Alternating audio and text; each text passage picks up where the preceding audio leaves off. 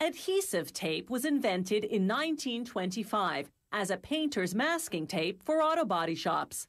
That led to transparent tape, designed to seal the cellophane wrap used by the food industry.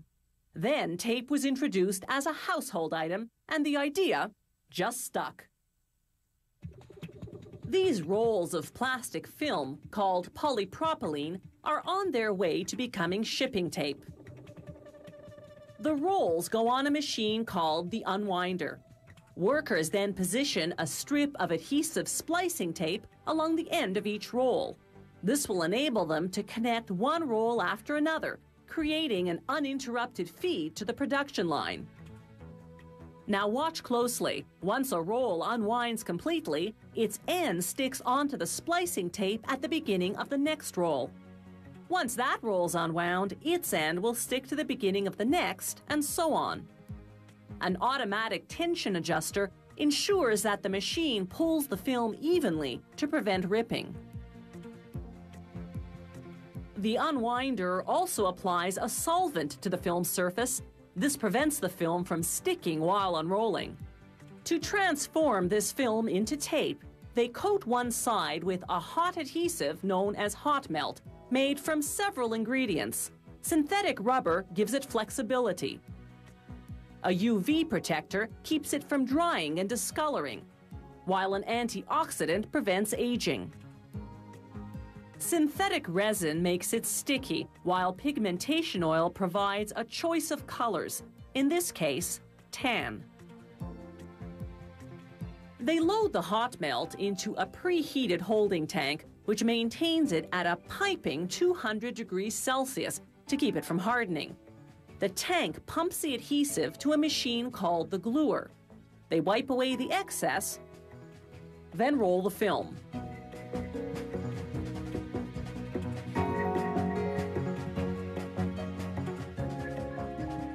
And there goes the adhesive. A cooling roller, that black one on the top, immediately hardens it.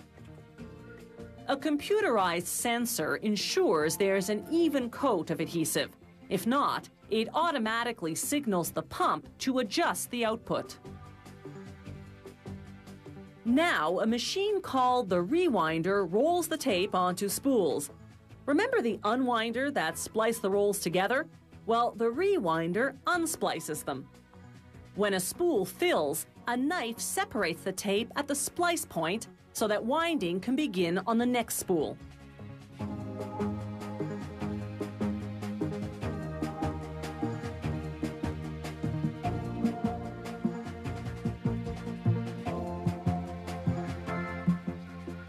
The tape on just one of these spools would run the length of 85 football fields.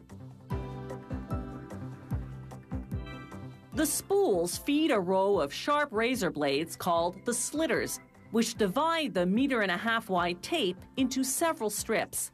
Shipping tape is 48 millimeters wide, so they get 31 strips per spool.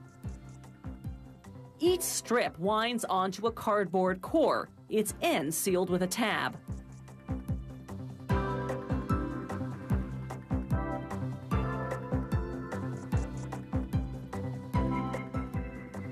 The length of tape per roll varies according to the customer's specifications. As the machine ejects the finished tape rolls, in comes the next batch of cardboard cores. Then it's off to the packaging department. Nothing's shipped out, however, before a quality control check. They test a sample roll from each spool. In one test, they unroll the tape sticky side up, then release a tiny stainless steel ball down an incline, measuring how far the ball rolls before it sticks and comes to a stop. To pass the test, the ball has to adhere within a certain distance. The stopping distance varies depending on the type of adhesive tape.